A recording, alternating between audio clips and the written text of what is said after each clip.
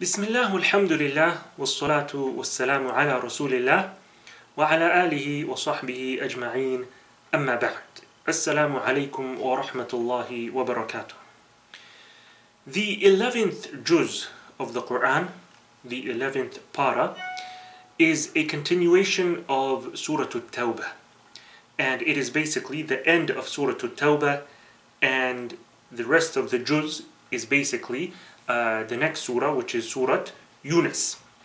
And so in the remaining part of Surah At-Tawbah, Allah subhanahu wa ta'ala continues the discussion regarding the hypocrites and their excuses that they had put forth to the Prophet sallallahu alaihi wasallam and to the believers for their absence from going out and participating in the jihad.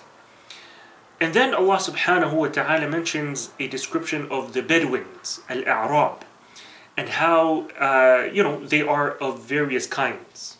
And so Allah subhanahu wa ta'ala mentioned that you have in general the Bedouins, their nature is that they have a lot of hypocrisy and kufr. And then Allah subhanahu wa ta'ala said that there are among them those who are upright and those who are people of iman and taqwa, and so they are not all the same. After that, Allah subhanahu wa ta'ala mentioned the السابقون من المهاجرين والأنصار, the muhajirun and the ansar, and praised them and mentioned how Allah is pleased with them and that they are pleased with Him subhanahu wa ta'ala. And so in this description of the muhajirun and the ansar is basically a virtue of the companions of the Prophet sallallahu alaihi wasallam. And so Allah subhanahu wa ta'ala spoke highly of them, and so no one should speak about the companions of the Prophet sallallahu alaihi wasallam with any negative characteristics, and no one should speak ill of the companions of the Prophet sallallahu alaihi wasallam. After that, Allah subhanahu wa ta'ala mentions the story of Masjid al-Dirar, and how the hypocrites had basically built a masjid on the outskirts of Medina in order to rival Masjid Quba, so that the Prophet ﷺ would come and pray in their masjid and bless it. However, Allah subhanahu wa ta'ala exposed the munafiqun and mentioned how the only reason why they built this masjid is not to be a place of worship for Allah subhanahu wa ta'ala, but rather a place where the munafiqun would gather and where they would plot against the believers. And so pay attention here to the significance of one's intention. And so on the outset, it seems that they did such a huge deed and a good thing. They built a masjid. However, everything goes back to intentions. And so because their intention was corrupt and evil, Allah subhanahu wa ta'ala forbade the Prophet sallallahu alaihi wasallam from going and praying in that masjid. And Allah compared it to the other masjid, which is Masjid Quba, that was built upon piety and upon taqwa. And that is the masjid that the Prophet sallallahu alaihi wasallam should pray in. After that, Allah subhanahu wa ta'ala mentioned a description of those who sold themselves to Allah subhanahu wa ta'ala. And so Allah subhanahu wa ta'ala mentioned that He made a deal or a contract, a business contract with certain believers. And that is where Allah subhanahu wa ta'ala says, إِنَّ اللَّهَ اشْتَرَى مِنَ الْمُؤْمِنِينَ أَنفُسَهُمْ وَأَمْوَالَهُمْ بِأَنَّ لَهُمُ الْجَنَّةِ. Allah subhanahu wa ta'ala says that He has bought and purchased the lives and the wealth of the believers in exchange for what? For Jannah. And so they are basically those who go out and fight in the path of Allah subhanahu wa ta'ala, selling their souls, dying fi sabilillah. Their reward is nothing but Jannah. And then Allah subhanahu wa ta'ala, after that, He mentions that we are forbidden from seeking forgiveness for the mushrikun, even if they be close of kin even if they be our mothers and our fathers and our brothers and our sisters, we are forbidden from seeking forgiveness for them if they die upon shirk and upon kufr.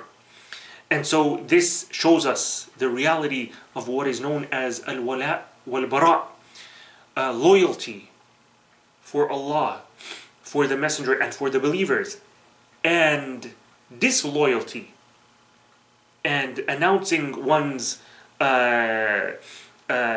innocence or one's departure from the mushrikun, regardless of whether they are your blood relations or not. And so these are red lines that we do not cross. And then Allah subhanahu wa ta'ala, after that, He mentions the story of the three who remained behind, who did not go out for jihad when the call for jihad was made. And so Allah mentioned throughout this surah the hypocrites, the munafiqun, and how they remained behind and put forward excuses to the Prophet ﷺ. However, there were three companions who also did not make it. And when they were asked by the Prophet ﷺ, they were honest. And they said, "We have no excuse, Ya Rasulullah." There are many, many lessons that can be learned from their story. And their story has been mentioned here in the Quran, not in detail. However, it has been mentioned in quite extensive detail in the various ahadith, and especially in Sahih Bukhari. It is mentioned in a very, very long hadith by one of these three who narrated what took place. And so basically there are many lessons that can be learned. One of the most important lessons is that one should never give up hope in the mercy of Allah subhanahu wa ta'ala. And so even if you are drowning in sin, never give up in the mercy of Allah and hope for the mercy of Allah subhanahu wa ta'ala. Also, we learn the good result of honesty, the end result of being honest and not lying. And so these three companions, they could have put forward excuses saying that, they were busy, they were this, they were that, but they didn't. They remained honest and said, "We had no excuse, Ya Rasulullah." And so as a result of their honesty, Allah subhanahu wa ta'ala mentioned them as an example for the believers. And so Allah said, "Ya ayyuhalladhina amanu ittaqullaha wa kunu ma'a sadiqeen." O you who believe, fear Allah and be with the honest, with these three who were honest. And then after that, Allah subhanahu wa ta'ala ended Surah At-Tawbah by mentioning the relationship that different categories of people have with the Quran. And so you have the believers and how they respond to the verses of the Quran. You have the kuffar and you have the hypocrites, how they respond to the verses when they are revealed. After that, we move on to Surah Yunus. And the entire surah, Surah Yunus, is basically affirming the oneness of Allah subhanahu wa ta'ala, the tawheed of Allah subhanahu wa ta'ala. And so Allah subhanahu wa ta'ala, for most of the first part of the surah, affirms His oneness, talks about the various ayat, the signs in Allah's creation that prove the existence of Allah, and also that prove that He is one, and that He is not only one in His rububiyyah, in His lordship, Him being one creating everything, but also Him being one in His uluhiyyah, that He alone deserves to be worshipped. And so Allah mentions many, many examples, parables, and also mentions how the mushrikun, who associate partners with Allah, when they are in distress, that is when they call upon Allah alone and they forget about their partners that they used to associate with Allah. So this shows that they affirm the oneness of Allah, but when they are safe and they are no longer in distress, they go back to worshipping their idols. Also, Allah subhanahu wa ta'ala mentioned in the surah the true characteristics of the awliya of Allah subhanahu wa ta'ala. And so Allah says, "Ala inna awliya Allahi la khawfun alayhim wa la hum yahzanun." Verily, the awliya of Allah, the close allies and friends of Allah, They are those who should not fear. لا خوف عليهم ولا هم يحزنون. They should not fear nor shall they grieve. Who are they? And then Allah says, الذين آمنوا وكانوا يتقون.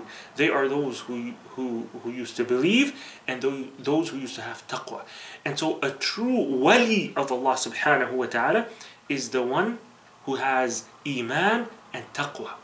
Not those people who claim to be wali of Allah and yet they are the furthest from these descriptions that Allah has described to us in the Quran.